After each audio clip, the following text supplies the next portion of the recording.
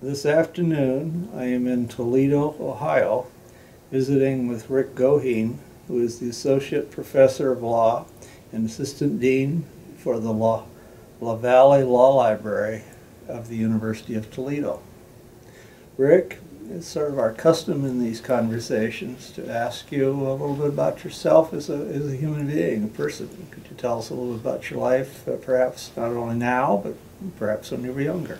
Okay. I'm the oldest of five children. I was born in Anderson, Indiana.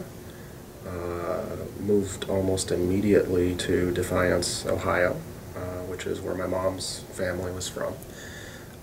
Mom was a nurse, and then school crossing guard, teacher aide, cafeteria, pretty much everything you can do in a school other than being a teacher.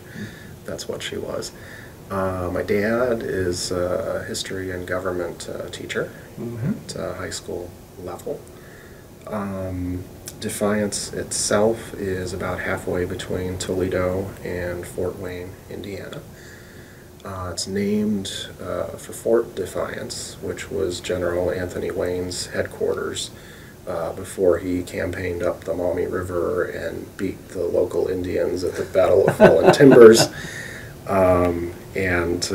Which opened the Northwest Territory and the part of the country that eventually became Ohio, Indiana, Michigan, Illinois, Wisconsin, and part of Minnesota. So that was sort of growing up. What is life like now?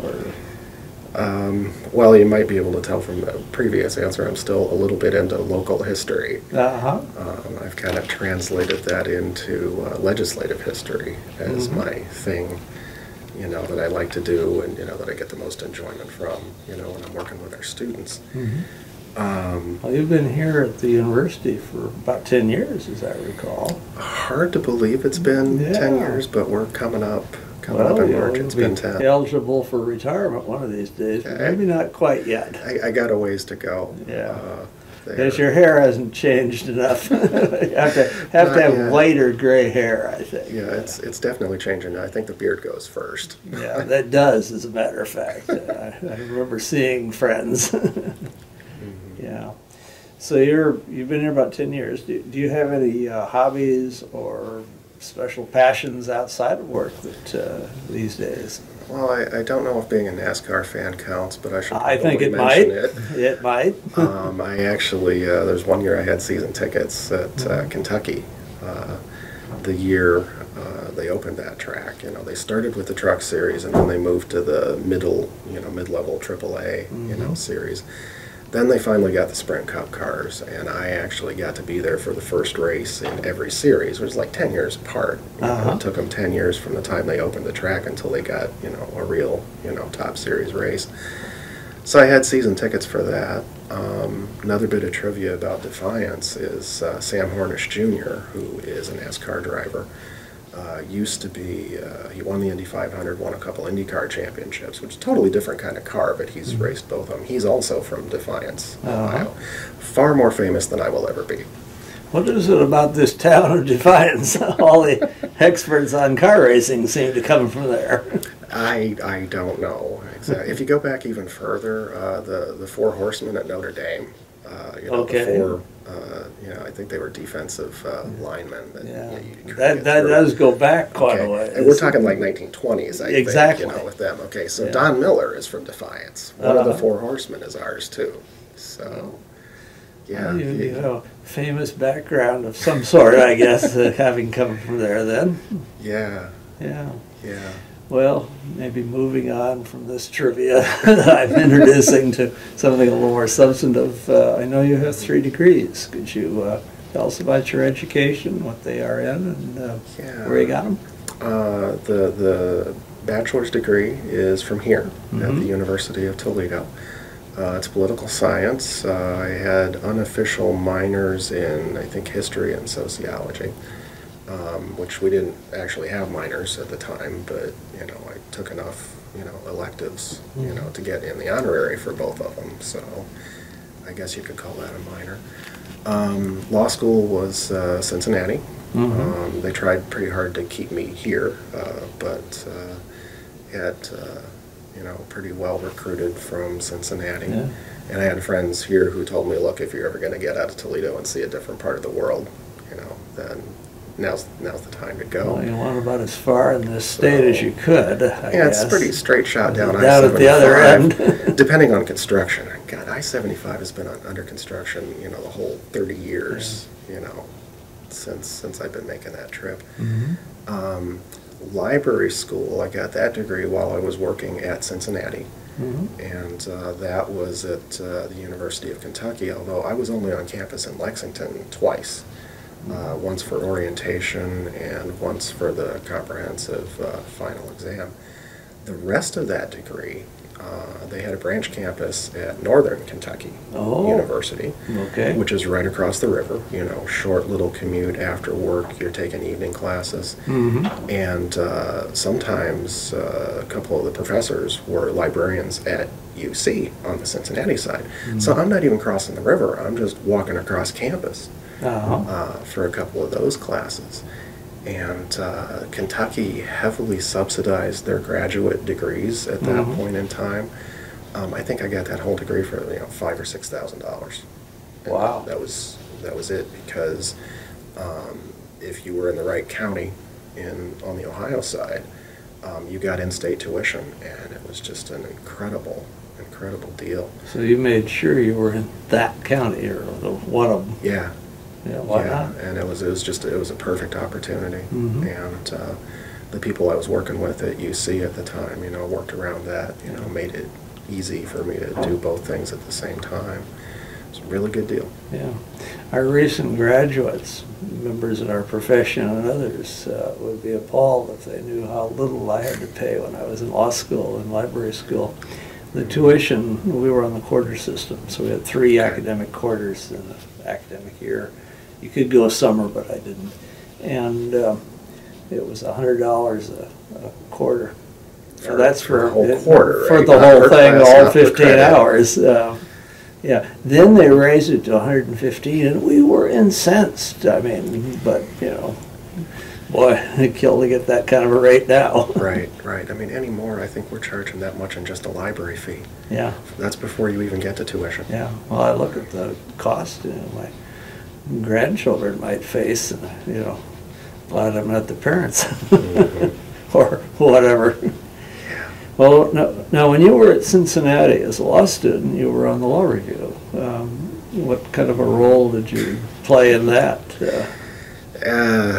This is almost one of those embarrassing confession things. I was on law review.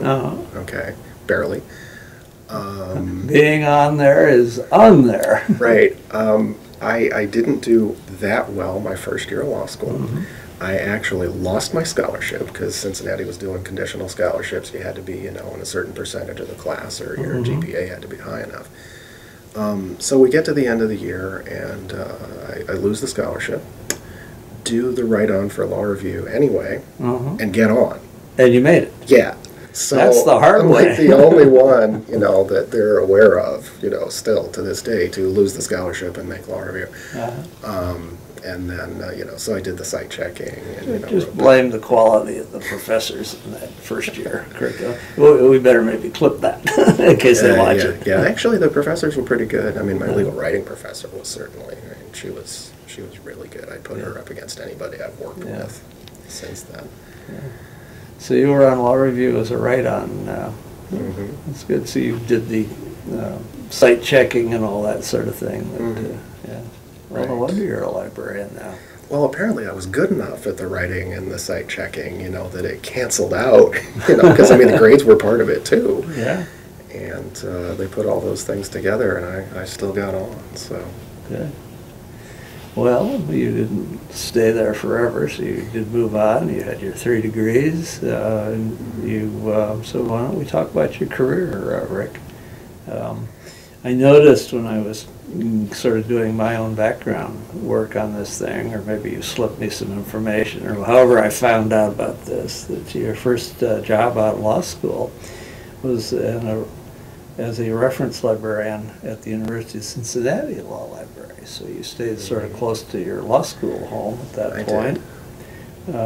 And during that time, my notes indicate is when you were working on the library degree while you were living in Cincinnati, but and studying on sort of their Right. across the river Right. department or something. Could you tell us a bit about that period of your life and work? Yeah, it started off as a halftime position. I'm not sure how the previous halftime reference librarian departed.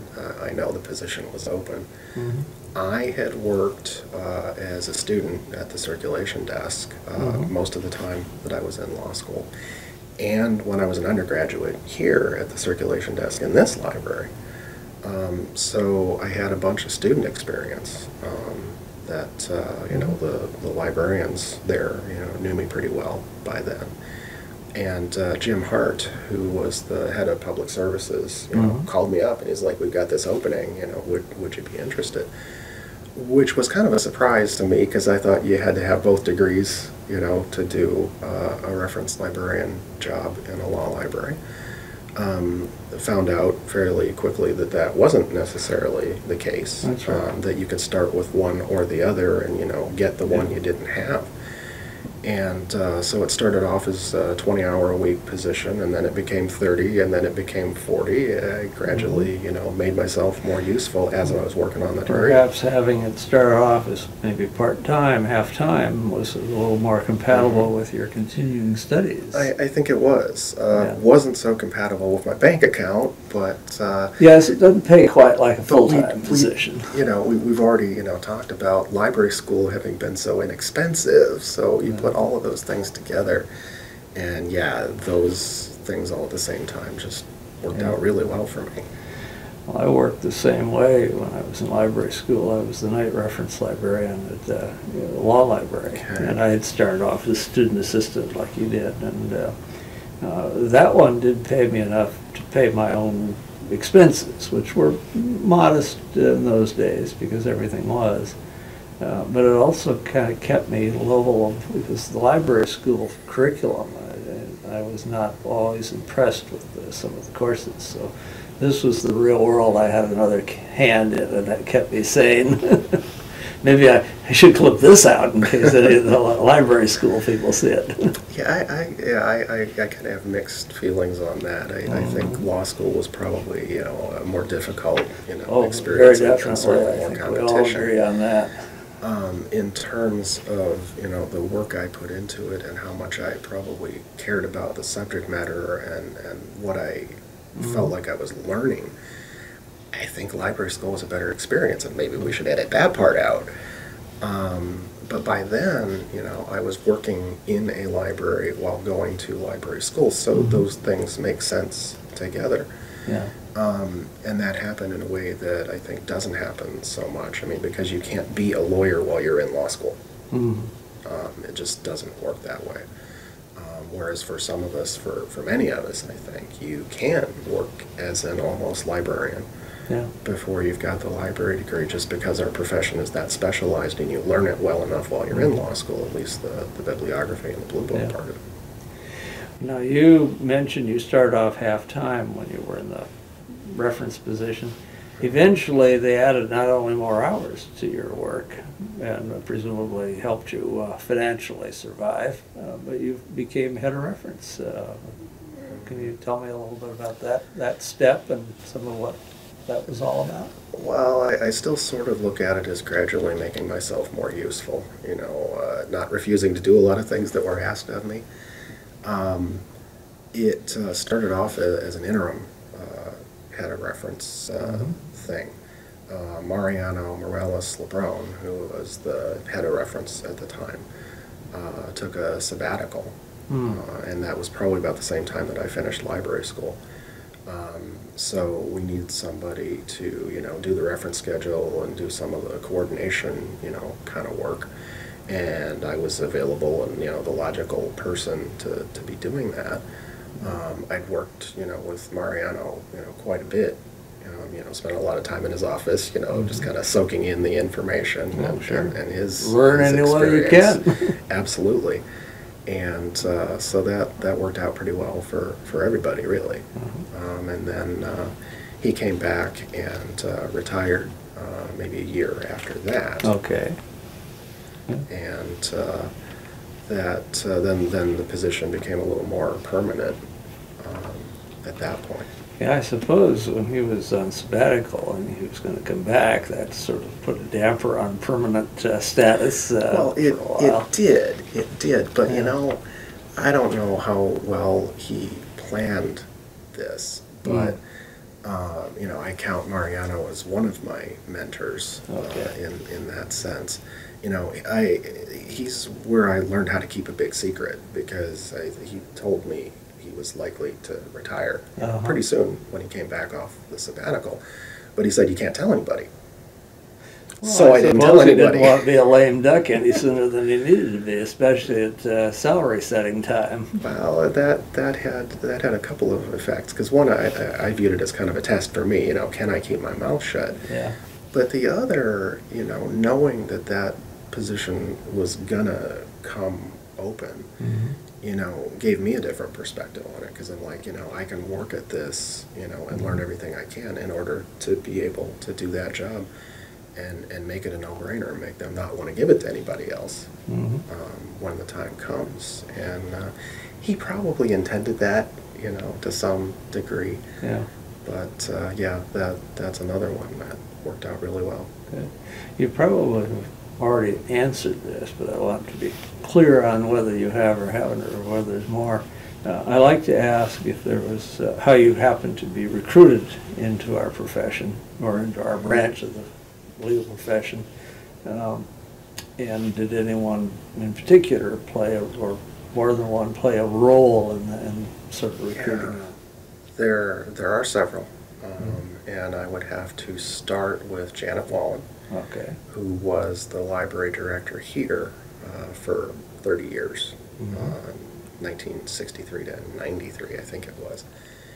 And she was still the director, you know, when I was a student working at her circulation desk. And I, you know, saw a work-study job available on a job board, you know, and her number was listed as the contact. I called her up. And she referred me to Ted Potter, who was the head of public services, and probably where I should have started, but, you know, hey, I had her name and her number. Well, you did exactly what the thing said. Contact her. She's the top person. Why not? I did that, and Ted interviewed me, and that seemed to go pretty well. Yeah, there was a lot of, you know, the library operated a little differently then, you know, much more print oriented. We had a don't reshelve your books rule, which meant that we had books all over the library every day, all over the place. Yeah.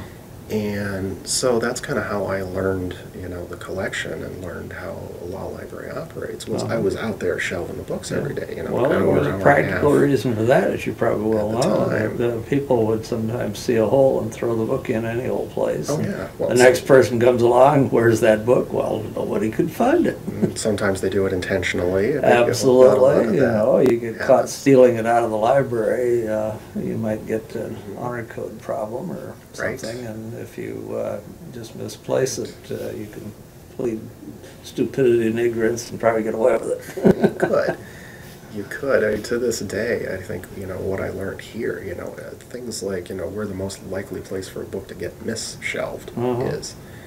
Okay, you know, if it's not in KF 420, well, look for it in K 420 and see if it's there. Yeah. And sometimes it You will say be. nothing of one shelf above and one shelf below and all the other tricks. All of those things. Yeah. All of those things. Yeah. And I don't think you really learn that if you don't have to, you know, be out there in the stacks working with it and shelving it every day. So did Ted, or who kind of recruited you into the field then?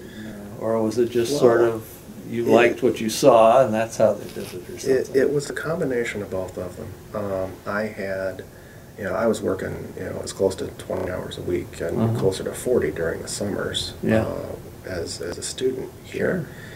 And this is going to sound crazy, but I mean, I was doing things like reading the AALL directory and handbook. It was on reserve at the circulation desk.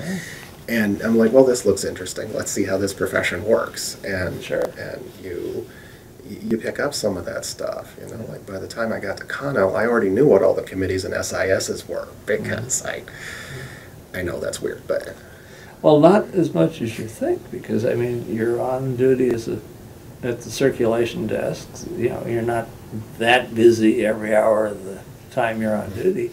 What do you do to sort of pass the time without getting yourself into trouble? And Right. reading some of the collection and learning something about the discipline or the profession itself or whatever is not that unlikely to be one way to fill time. Right. Well, that's one way I did it. Yeah. And they gave me a lot of leeway, you know, when I was, you know, shelving books, you know, if I'm at it for like an hour or so. And I picked up a book that I thought was interesting, you know, they were okay with me, you know, spending a couple of minutes and browsing through it or maybe pulling it, you know, for myself to check it out and take it with me. And I need to, maybe need is too strong a word, but I mean, Professor Wallen was a mentor to several people who became library directors. I mean, there's at least 7 of us that I know of. Well, that's sort of a Came successful through here mentor or recruiter for our field. At one point. You know, one of whom I got to work with, you know, really closely later on in my career. I'm, as far as I know, the last one, you know, in that line. And I barely qualified because I was an undergraduate student, you know, at the time. But every so often, you know, I mean, like a Friday afternoon when the library's basically cleared out, but she's still in her office, you know, and I'm like delivering a book or something, and she, you know, she'd pull me in and have a little chat. And, you know, I don't think she was trying to turn me into a law librarian. But, you know, you remember those kinds of things. And the feeling of, you know, knowing that there's someone in the building who is really, really good at their job and they like what they do. And everybody in the building, you can feel the respect for her. There was one year, the law school dean became the interim president because the president, you know, left for another job in the middle of the year or whatever. Yeah. So law school dean becomes the interim president. She's on the search committee for who the new president is going to be, like it was normal. You know, and she just, you know, set that kind of example, you know, for She everybody. must have been highly regarded on the campus. She be was. put in as a faculty appointee to that committee. And I didn't even know, you know, I mean, I would have, you know, more, you know, a better perspective on it now, I suppose, if I were to see that, but Well, you've been looking back. around the circuit a little bit more now than when you were our first undergraduate student. Yeah. Yeah. Do you have any others you consider mentors besides her? Yeah, you know, Taylor Fitchett, who was the director at Cincinnati. Yeah. Now in Virginia. Yeah, well, Virginia's at Wayne State now. She's no longer at Cincinnati. No, I'm thinking of Taylor. Right. See, yeah, Virginia. I have had that problem. Yeah. Thanks to both Taylor and Virginia. Yeah. For years, and I'm like, okay, which Virginia am I talking about? Right. Taylor's at the University of Virginia now. It was a nice appointment for her. She's been there quite a while now, too. It was, and she's done really well with that job. Yeah, there was a little bit of a conspiracy, I think, between her and the Cincinnati admissions director. When I went for my visit to law school, they made sure I had lunch with Taylor. And I know this is probably standard procedure. I mean, anything that the admissions guy can come up with. But, you know, knowing that I, you know, worked here, you know, in the law library, that was a very smart thing for them to have done. And yeah, we had some interesting days the couple of years that I was there working with Taylor. Was Gordon Christensen, I know he was on faculty, was he dean still at that point? He had been out of the dean's office for maybe 2 years. Okay. But I did have him for Common Law 2. He was my professor for that class. He was my first dean when I went to American, that's why. Okay. Burt Lockwood was an assistant dean or associate dean or something, and he later, and I think he may still be active. Yeah, Burt is still running the Human Rights Institute. Yeah, that was his field. At Cincinnati, and that sort of became my field as a librarian after I'd been there a couple of years. I was the liaison for the human rights program, so I'm helping them look for all these UN documents and trying to figure out what all these codes mean and when they can't, you know, they need a statute from Uganda Barely or something. staying ahead of the curve, just to Yeah, it was that was a stretch. I think that program is a stretch for everybody that has anything to do with it, because it makes your world bigger. Yeah. You know, you are dealing with things and researching things that you never knew existed or could even be a problem, and you're trying to help figure out a way to fix it. Well, Christensen's, one of his fields was international law, as it was called sort of broadly in the days when he was an American. And one time I don't know, I was buying something, and the tax professor, who's now gone, so I don't have to worry about protecting her. She found out I had turned down some, or hadn't bought some tax material that she had decided, she discovered this finally. We couldn't live without it. Well, we've been living without it for a long time. And she argued, why are you spending money on international law instead of tax? And, you know, there isn't such a thing. Well, I think even she realized a little later that that was not quite the case. Well, it's become even more the case since then. Very much, especially the profession. I mean, the trade is so internationalized now. And, right. Business. And you have, you know, law firms, you know, buying each other and merging, you know, across borders and across oceans. Very much, yeah. And no longer do you have to be a citizen not only of the country but of the state to be a member of the bar. As many of them were a few years back now. Right. It's a whole different arrangement, very much.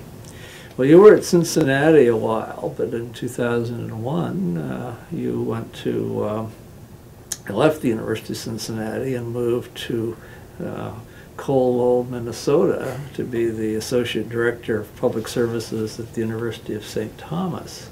You were there until about 2007. Yep. And in preparation for this, I'll fess up, University of St. Thomas, I thought of the one in Warmole, Florida, and you had to suggest we correct that in the script. And thank you for doing so. Well, so you were the one up north, the cold one. Right, and that's our fault, you know, the ones up north, because there wasn't this problem until they opened a law school in Minnesota. Well, you know, part of my problem in doing the background on people for this, for these conversations, is the fact that a number of the tools that I have used in the past or could have used have been discontinued. You mentioned the directory and handbook of ALL. That's not available in print anymore. First, the directory part survived for a while, but the handbook disappeared because of the costs. And now, for about 2 years, we haven't had a printed directory, and it's. I've lobbied to maybe rethink that, but you can search the online database in strange ways. But you know, if somebody retires and gives up their membership, they get dropped from the current database. Right. Well, and it was always, you know, easier. I mean, like a lot of things are still easier to do in a book. Yeah. If I wanted to know who all the law librarians were at the other 8 law schools in Ohio, for instance, that's a lot easier to do by pulling the paper directory off the shelf. I think so, you know, too. Going to the Ohio pages, okay, here's the ones in Cleveland, here's the ones in Cincinnati, you know, I didn't know that person was there now. Yeah.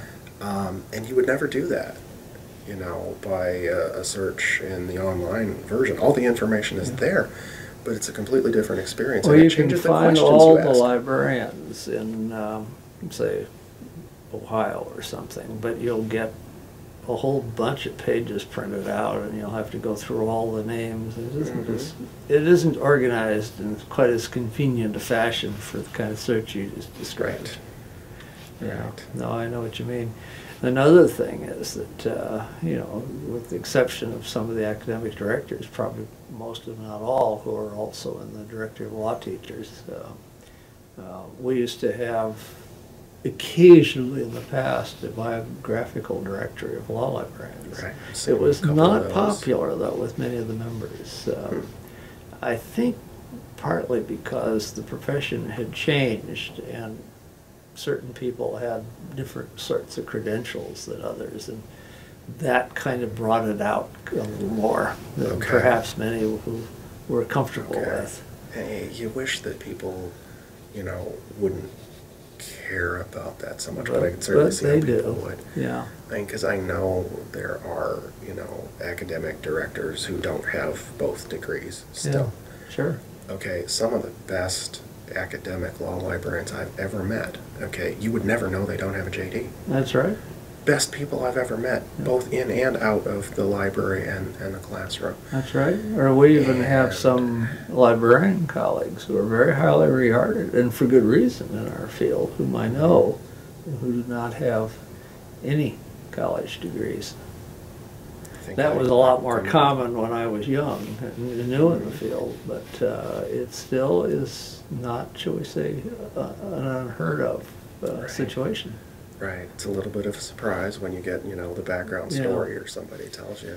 So the most recent, I think, of these biographical directors was printed back in the early 90s, 1993, I think. And they weren't every year. I mean, the previous one was some years before that, and there were maybe there have been about 5 of them, I think, that I know of over the years. But this is my thing, because I'm trying to do a little background research on people that we want to invite to include in the project, and it's harder and harder to find that kind of information. Yeah. Although websites are great, because people do put a lot of stuff up on some of their websites for their schools, and that is a godsend too. So you win one. It does. Yeah, that one's kind of a mixed blessing, I think, because you hope that people will share that information. But I know I've edited mine, and the longer I'm here, the less of the older stuff is there. I edit the thing down. Yeah. Because I don't know that the older stuff matters as much anymore. Well, I've noticed that in doing research. I'll get the curriculum vitae, and then I'll go back, or it'll be summarized, and I'll go back to see, well, what was in the original, the old biographical directories, and sometimes I will pick up things that weren't in the other.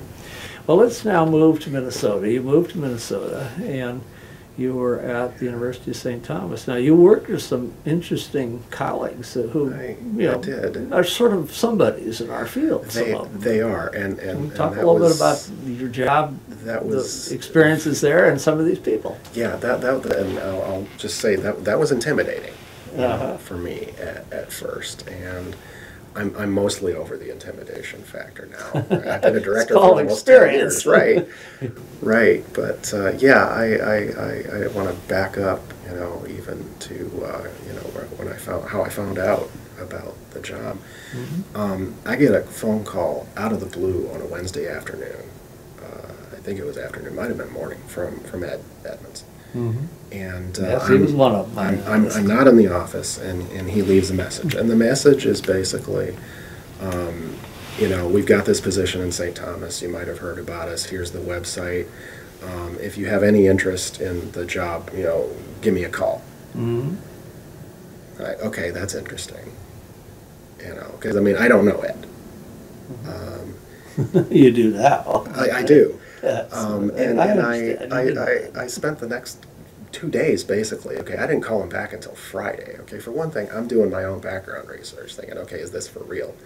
Who is this guy? Is Ed for real? He was real. Yeah. I think at that point he'd already been SEAL president and ALSIS president or chair, whichever it was at the time. And he had the connection to Toledo and to Professor Wallen, which, I learned more about later. So, I'm spending 48 hours or so thinking, if I call this guy back, I could I'm going to be in Minnesota, because that's just how it felt, and I don't usually go on field, but sometimes you do anyway. And this was one of those times. And it turns out, I think Margie was just coming off of her year as president. Margie Mix. AA, and we had another connection who was Ruth Lavore, who had been a reference librarian at Cincinnati when I was a student there, and then she moved to San Diego. Apparently she and Ed knew each other. That might have something to do with the baseball caucus. I'm not entirely sure on that, but I think that was part of the connection. He's still involved in baseball, you know. Very much so. With Frank Hodak, among other things. Well, and he's like an actual member of the Society of American Baseball Researcher, I think is what it's called. So, you know, I was getting, you know, pretty good indications, you know, from the beginning. We set up the interview, and that went, you know, pretty well. And before long, you know, I'm in Minnesota, working with, you know, these people who I then and now, you know, look up to. You know, Ed and Margie, you know, we've already mentioned. Patty Satzer came over as head of technical services, and she already had that job at William Mitchell, and it's like, okay, why would you make that move? You know, unless there was something good going on here. She's got a great job where she was. And I think, you know, they managed to pull together. I mean, they bring Margie over from the University of Minnesota, Patty from William Mitchell. Soon after that, we got Mickey Scholl, who was the cataloger at Hamlin. Okay, so we're pulling, you know, one great librarian from the other three schools. Poaching all the best people. That's the word for it. Poaching, literally poaching. Well, there's one way to build a staff, I guess. Hey, it worked. It worked really well. Yeah. You know, I had the chance, you know, and everything we did, you know, was a group decision. I mean, Ed was really inclusive on that. Yeah. And I remember things like, you know, he didn't even want to put a door on his office because the rest of us were going to be in cubicles, and somebody finally convinced him, look, you're going to have a private conversation now and then. One of you needs a door, and it might as well be you. So he accepted the door. I got to hire 2 reference librarians, you know, to fill out the staff, you know, the first year. I got Mary Wells, who was, she'd been a private firm librarian a couple of places in Minnesota, and she had like 20 years in at that point. And Trina Tinglum, who was, I think she was a Westlaw rep at that point. So on the one hand, I've got, you know, my firm research, you know, how do you find things under pressure and on deadline with insistent people. And Trina covers what I thought of as my electronic research teaching weakness. The Westlaw expert. Yeah, well, okay, I started off as more of a Lexis guy. Yeah. And that goes back a little bit of history here, too. When I was here as a student, we had 1 Westlaw terminal and 2 Lexis terminals. Well, Lexis for the whole basically school. Pretty much started in Ohio. They did. It was Omar, and then was headquartered down in Columbus, Dayton. and then a Dayton project. And we had 2 Lexis terminals because the paralegal program was paying for part of the second Lexis terminal. Okay. Which meant that if I wanted to go play, you know, that one of the Lexis terminals was more likely to be available than the Westlaw one. And, you know, I got pretty good at changing the roll of paper, you know, and troubleshooting the printer and all, but I had twice as much of that to do on Lexis as I did on Westlaw. So, yeah, I was a little stronger in Lexis at that point. And, you know, Trina covered that for me. And, you know, Mary and Trina and, I mean, but really all of us, okay, we put together a legal research curriculum, you know, figured out how we wanted to teach it, you know, who was going to teach what piece of it. I guess we were into our second year at that point. The first year, it was Ed and I throwing things together, sometimes on a Monday night before we were both going to have to go teach a Tuesday morning class. It got it done. And we did. That was the first time that I'd ever really, you know, had to teach and been really responsible for the class on my own. I mean, prior to that, it had been, you know, you got a couple of weeks to do a PowerPoint that you're only going to have to deliver once. Yeah. And when you're starting up a new law school, you know, everybody's got to have multiple hats. Yes. And I probably would have taken the job anyway if I had known that there was going to be that much teaching involved. And I'm not sure Ed really knew that at the time either, because everything was evolving at the beginning. But you know, I got good at it eventually. We team taught those classes. Lawyering skills was a team effort between a writing professor and a research librarian, whichever that happened to be. I mean, Ed had a section of his own as well. And I still think that's the best of all worlds, the best possible way to teach legal research and to get it into your students' brains. You know, it was an extravagant use of personnel resources, because basically the class had 2 professors. And whenever one of us was teaching, the other one was in the room. You know, chiming in, you know, asking, you know, more pointed questions than maybe the class had thought of on their own. Hopefully the students were benefiting from some of that dialogue between the two of you. They totally were, and reinforcing the idea that the writing professor and the librarian both knew what they were doing, what they were talking about. You know, Mitchell Gordon was one of the professors, and he was the writing program director for a couple years that I was there. And he, I mean, the first couple of times he did it, it was kind of a surprise. And then once I figured out what he was up to, I mean, he almost got Socratic with me. I thought he was trying to trip me up. And it wasn't, you know, I mean, he had something that he thought the class needed to learn a little better, and he was asking the question in a different way. So instead of picking on a student, he picked on you. Right, and, you know, of course, I rose to the challenge, you know. Good. And it worked out really well for everybody. But, yeah, and some of the best classroom experiences I've ever had, you know, were there at St. Thomas, and I don't know if I'll ever get to duplicate that again.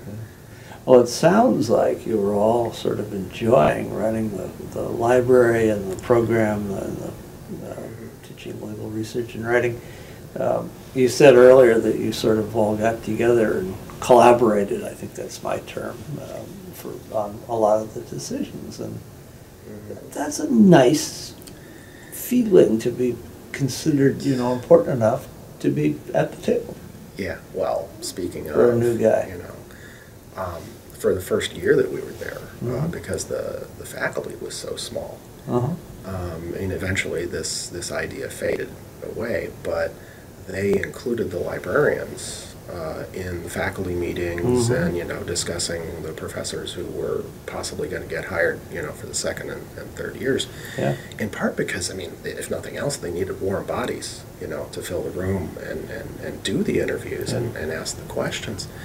But you've got everybody in on the ground floor trying to build this thing, knowing that if we don't do this right, we're not going to have any students coming in the door the first day. And as it turned out, I mean, a lot of it was timing, a lot of it was planning, a lot of it was just getting a group of really good people in there. You know, I think we had like 120 students that had signed up to be part of that inaugural class, and all 120 of them showed up. That would never happen, you know, anymore. And they're all coming to a new law school and taking this huge risk. I mean, we're not accredited yet. You know, St. Thomas did everything right, you know, on the administrative side of it to make that more likely to happen. But no guarantee. But still, until it happens, nobody is absolutely certain it will. Right. And I know other law schools that students took chances on, and even faculty going there, and they didn't make it. Right.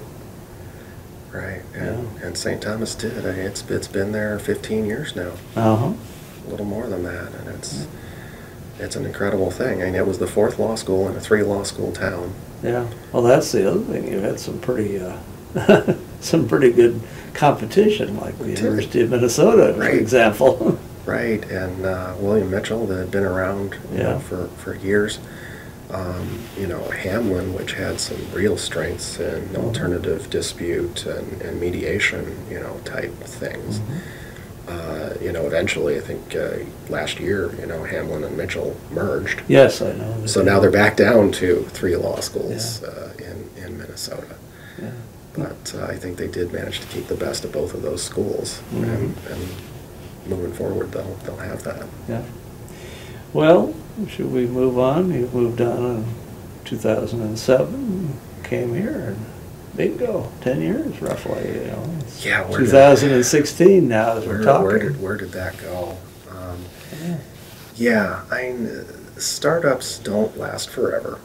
Uh-huh. You know, there's kind of an entrepreneurial feel to the place that you can't really keep. And I think almost everybody who started there, I mean, there's maybe a half dozen faculty that were at St. Thomas in the first, 2 or 3 years that are still there.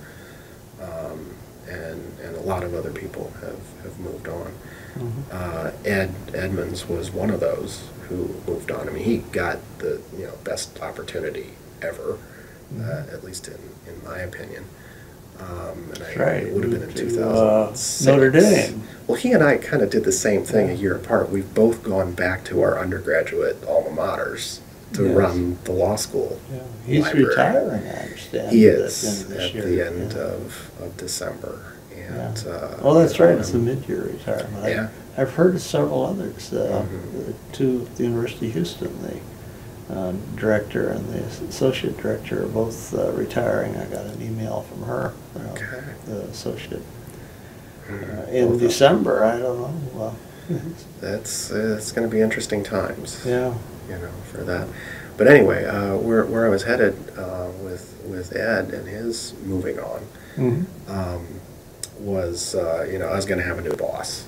Regardless of what I did, whether I stayed put or whether I found another opportunity somewhere else. You got to get a new boss one way or the other, unless you happen to go to Notre Dame. And they weren't looking at the moment. No, they weren't. And some things, I mean, you can't really recreate. I mean, it would be different.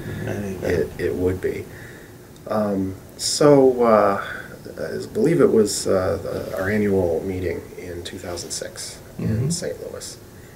And, the timing works out pretty well for me because, Ed had just left that summer. Nancy Strohmeyer, who had been Ed's head of public services at Loyola, New Orleans, her family's from St. Louis, and it was like her brother-in-law's house or something. Anyway, she had invited a few people over one night, and I'm on the list, somehow being a sufficiently friend of Ed, I guess. And Nancy and I knew each other reasonably well by then too. Actually, Dick Spinelli was there that night, and you know how he goes around collecting information. And that was why he was so valuable that he'd come visit. I mean, we already bought the stuff high and sold. Right. So we didn't need Dick to sell us anything. We needed Dick to tell us a few things. His job is making people feel good about the money they were already spending. Yeah. And he we're getting our money's worth. Does an amazing job of that. And I barely knew Dick at that point, in fact. But I did hear him say, "Oh, the Toledo job just opened up." Okay, and this wasn't directed at me. I don't think he even knew, that I was from Toledo or was interested, and I don't think he and I talked about it much, at least not that night. He may have known more than you think. Probably. Pretty well-informed guy. Probably. My experience with him. But he's also not pushy, I mean, well, no. So, that's the charm. It's really a thing. So I spent the rest of the time in St. Louis, talking to people, and it's like, do I really want to do this? What am I jumping into? Is this even a job I can get? Because at that point, I'd been an associate director for, I guess, 5 years. Yeah. Well, it's a good time, good experience, and you're ready to move up. Well, apparently. At least you hope so. I hope they think so. So, a couple of months later, I get a call from Doug Ray, who was the dean here. He'd been a professor here during my first, tour of duty. Of course, again, I was just an undergraduate student. He wouldn't have any reason to remember me, but he would certainly see that on my resume and CV and at least think it was interesting. So we set up an interview for, I think it was mid-January. But he also said, well, I see, you're from Ohio, you probably got family here. If you happen to be in the neighborhood over the holidays, give me a call. So, I would have been an idiot not to. Sure. And I called him up, I think it was like the morning, December 26th, like the day after. Or maybe I had it set up a little ahead of time. Anyway, however that thing happens, the day after Christmas, okay? And Doug and I are sitting in his office taking a tour of the law school, which I'm pretty sure was the real interview, but I didn't know it at the time. It probably was. But having been at St. Thomas at a startup and being as involved in that as I was, gave me a little different perspective than I think most associate directors would get. I mean, why would a head of public services ever care about the law school's tuition discount rate? But when you're at a startup, these things get talked about, and they matter.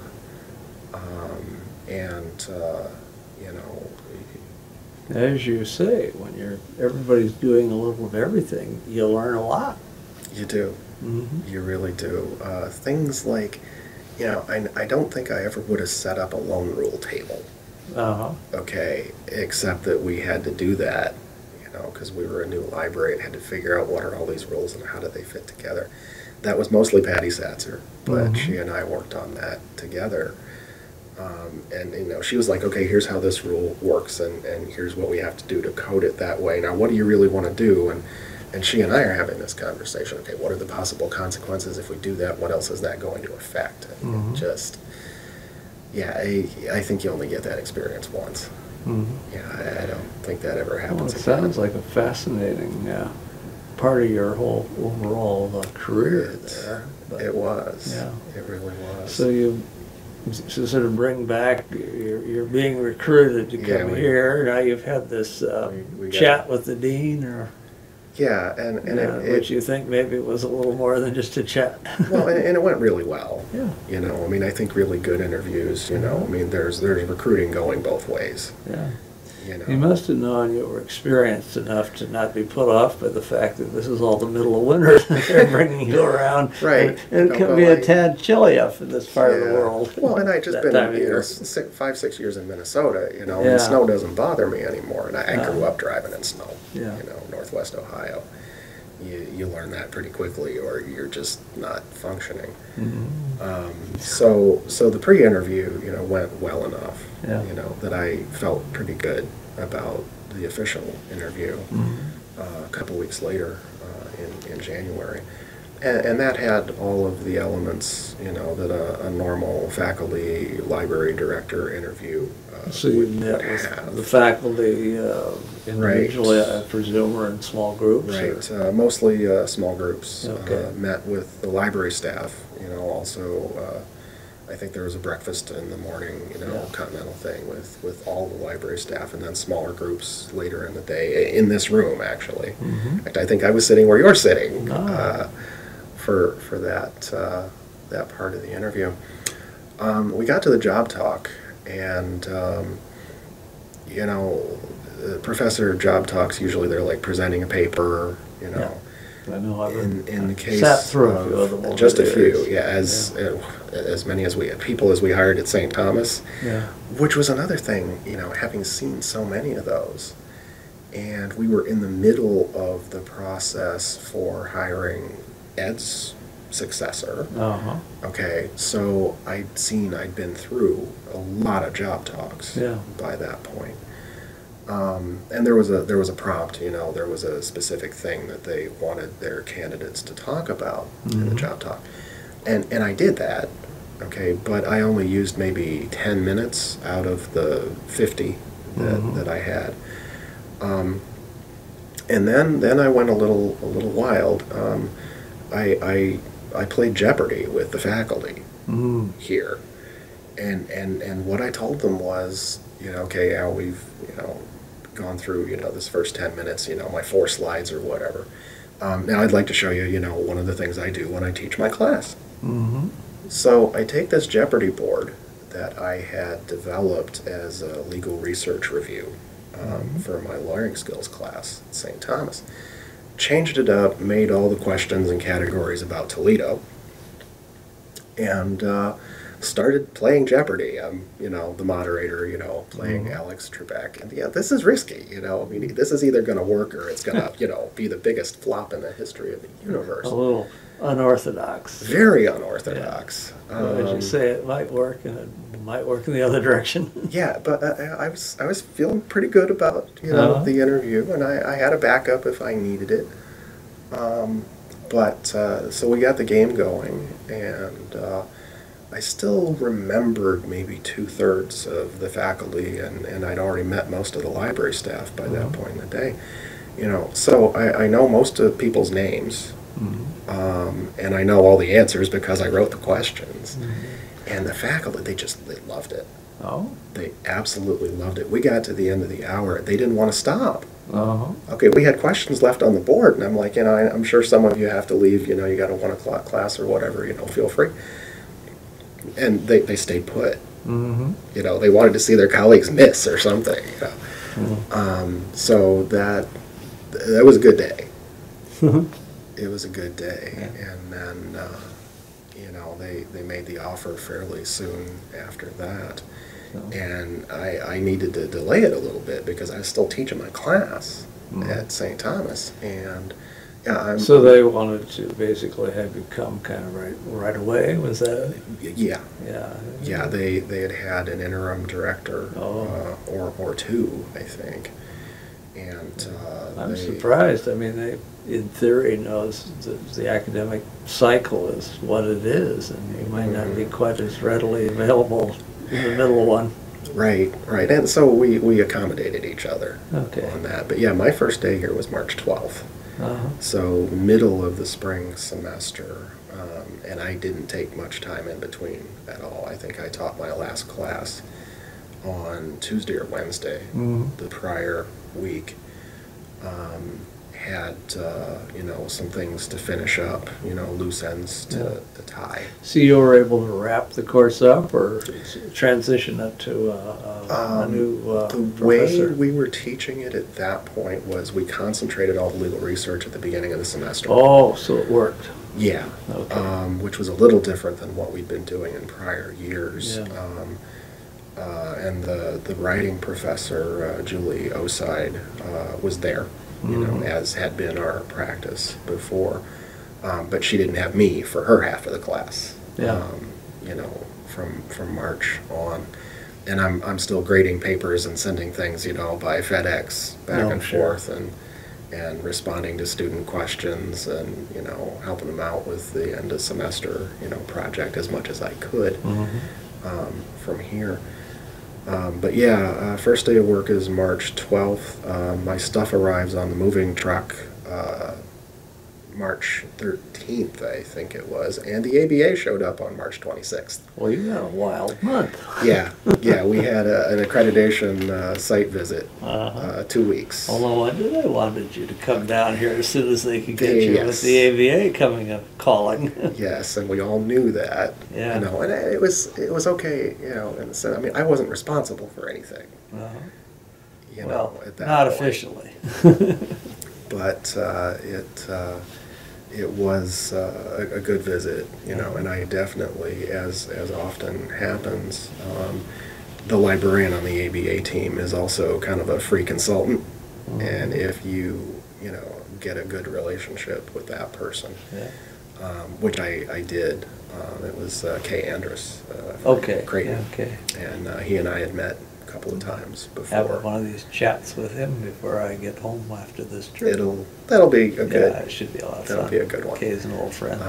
Yeah, and he's a good guy. I mean, he's one of those people that I have nothing. I will never have anything negative to say about that man. Yeah. That was about as good as a site visit 2 weeks after you got here. Could possibly be. And I dropped him off at the airport. We had a good exit conversation. That's good. And he's still, less so now. After a couple of years, I actually felt like I halfway knew what I was doing as a director. So I don't, ask him or Ed or, questions, as much as I used to. But they're still available.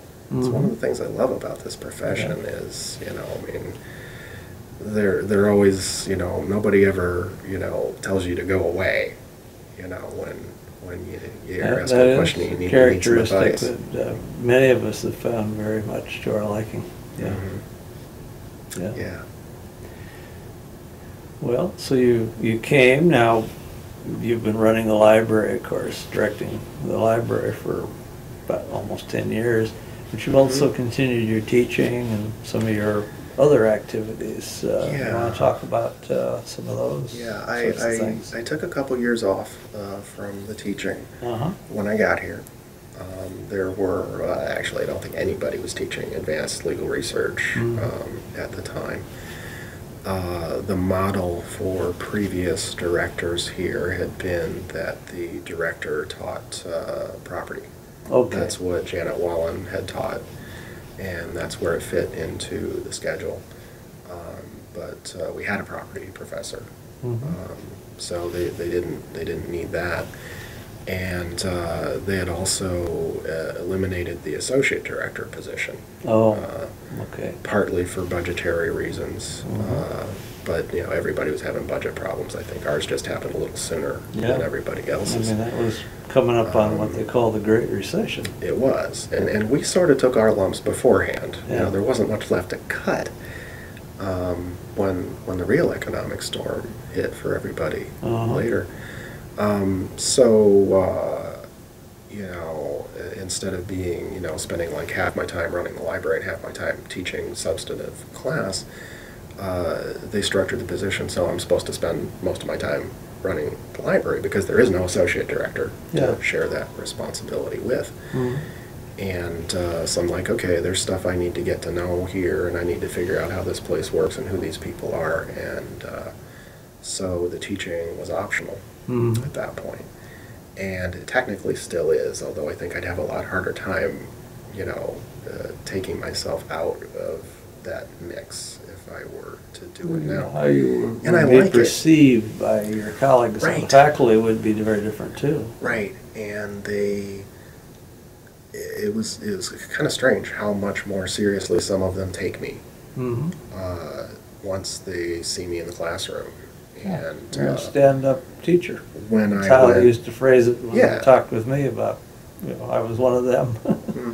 And you know, they evaluate. You know, when I went for promotion from assistant to associate. You know, when your colleagues come in and they watch you teach and they tell you you're good at it, and here's a couple things that you might think about doing a little differently. It's like, yeah, you're really a colleague. Yeah. At that point. And until that happens, either you're not really a colleague or at least you don't know you are. Or worse, they don't know you are in reality, whatever that makes you. Yeah. Yeah. Yeah. So I think that's been a good thing for everybody. So you have taught then more regularly in more recent years? Or? Yeah, it's every spring. Originally, I figured we'd just teach the advanced class in the spring because there's more 1L volume to deal with in the fall. That is less true recently, the last couple of years, as more of that curriculum has moved online. There's just less for them to do in the library.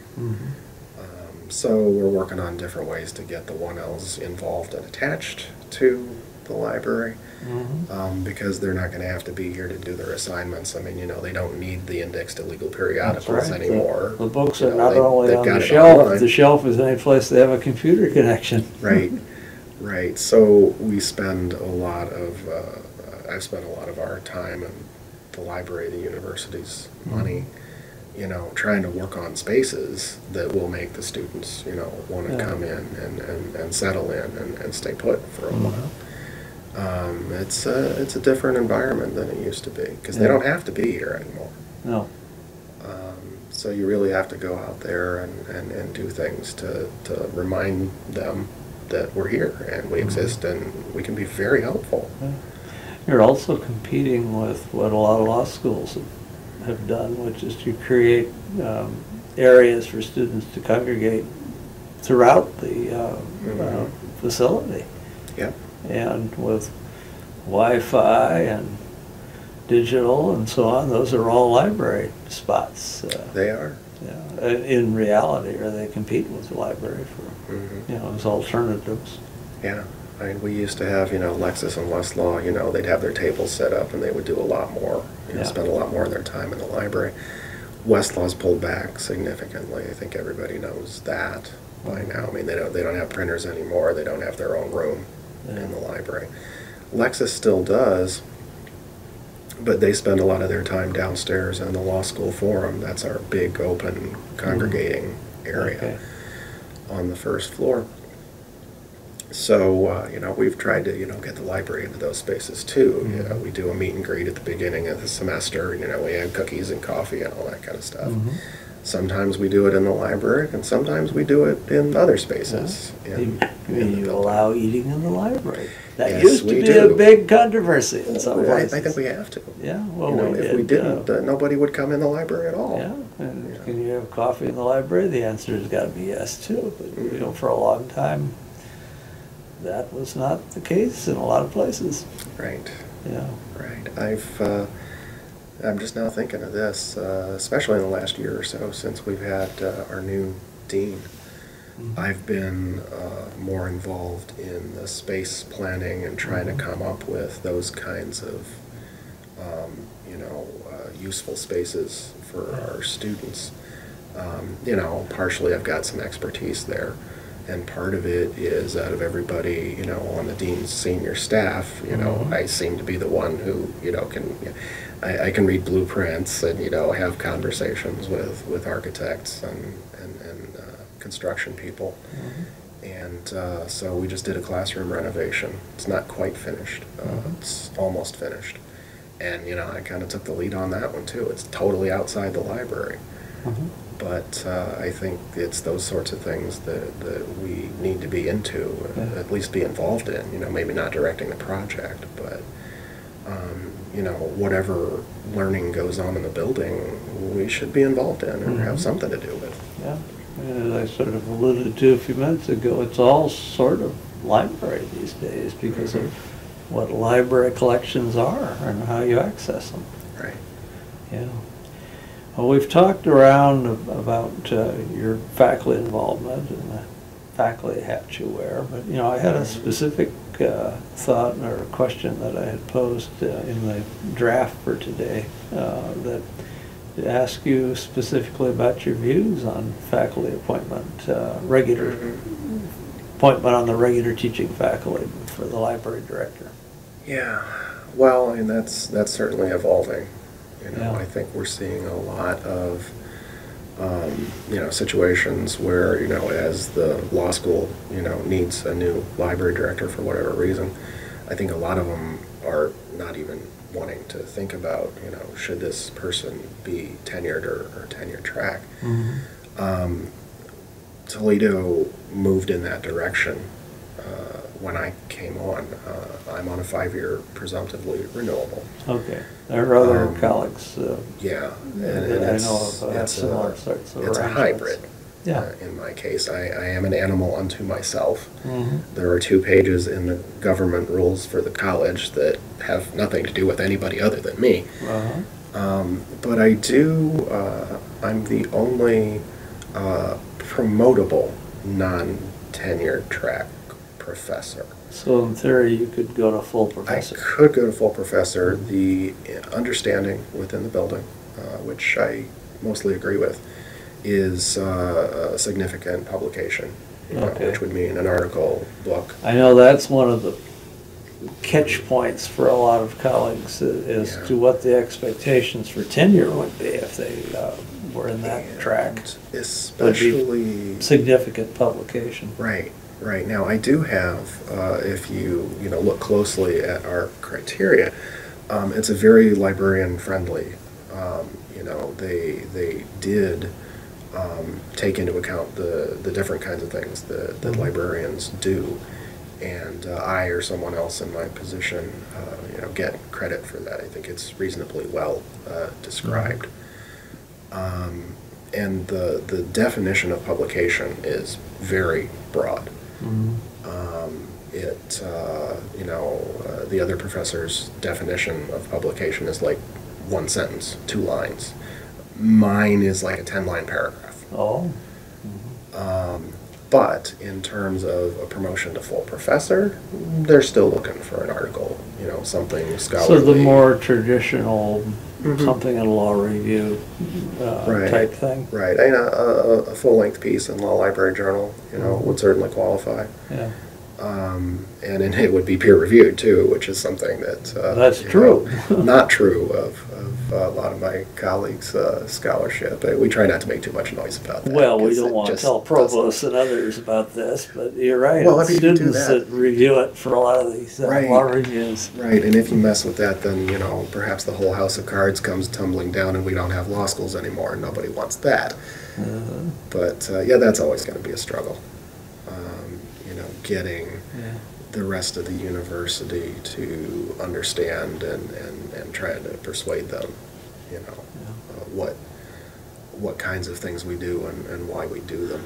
Well, the professional schools, law included, being one of them, have always sort of had to have a little accommodation here and there. I mean, what's the terminal degree in law? It's not Yeah. the PhD. No, I mean, there are SJDs, but how many people ever go, That's right. to get them? Yeah. It is possible to get Technically, people with a PhD. the normal terminal degree is the JD, or Mhm. just as the MD is in medicine, But DDS. it's true in librarianship, too. Yeah. Okay, so, for those of us with both degrees, Mhm. neither one of them is really terminal. Yeah. Neither one of them is actually a PhD. I think they're both, certainly valuable and in most cases necessary, at least for the director job. Yeah. But, it's a strange world Mhm. that we live in academically. Yeah. Sometimes our colleagues in other disciplines see it sort of their way and are hard to persuade differently. They look at their own discipline, and what's normal is for them is sort of what they think is going to be normal for everybody. Right, Yeah. right. Well, it's interesting. Now, you've already alluded to sort of your service to the, at least the law school. Here you are out working on planning space and classrooms and stuff. Is there any other that sort of thing that you'd like to talk about, where you've sort of outside of the strict library, where you've been involved in things? Yeah, there's not a whole lot else at the university. Okay. Which is What about the broader kind of surprising to me, because being an alum of this institution, I kind of thought maybe I'd be a little more involved, across campus than I really became. Yeah. Now, where I focused most of my energy outside the library, professionally, service-wise, would be the Ohio Regional chapter, of which I have been treasurer now for 7 years. Yeah, I think. noticed they've got somebody that doesn't know how to say no and wants to halfway. do the job well. You're still here, you haven't gone Right. off with Right. the money. Well, yeah, and that's the thing. Just don't lose any of the money, and chances are, because it's hard to find a treasurer. Yeah. Because there's just so much going on, simultaneously. a lot of work. It can be. Yeah. But, the longer you do it, you kind of get into a rhythm. Mhm. So, after a couple of years, I've got a spreadsheet that's got the whole checkbook on it, and everything is coded, and in some cases color-coded. It makes the annual report a lot easier. Mhm. It's like, okay, these 2 numbers aren't adding up. Why not? Oh, because I left that one out. That kind of thing. But it's, I'm a little bit of an introvert. I definitely lean in that direction, on that But scale. you don't wear a green eye shade when you're doing the No. chapter books. No, you kind of don't. And I'm the thing teasing you, is, of course. it's a great way to get to know, everybody Oh, yeah. in the chapter, because, I'm getting a check from every one of them, Uh-huh. every year. Those that register for our annual meeting, there's another, potential point of contact. Yeah. And every time one of those transactions happens, I'm typing it, in either the checkbook spreadsheet or the membership, spreadsheet. So after a while, you'll see something. Ohio's got a very strong county law library system, which is kind of unusual. Yeah, it's written into our code. The county law libraries are partially funded by traffic fines, among other things. Some of that fine, some of those costs. Well, you mean if go I to the get counties. caught speeding on the turnpike, We will thank you. I can consider that I'll get a nice appreciation letter from the association or something? Well, if you let us know, you know, Yeah. that you got this ticket. Well, somehow I think I'm too sheepish to want to fess up. I could probably arrange it because I will know who the law librarian is in whichever county between here and Cleveland. With all that said, Rick, I should thank you for being part of today's conversation. And in doing so, I'm not just thanking you on my own behalf. I had the fun of coming here and chatting with you, but also on behalf of Michelle Wu, Frank Hodak, and Dick Spinelli, our colleagues with whom I have the pleasure of putting together this oral history of law librarianship for the Hein Online database. Thank you. Thank you.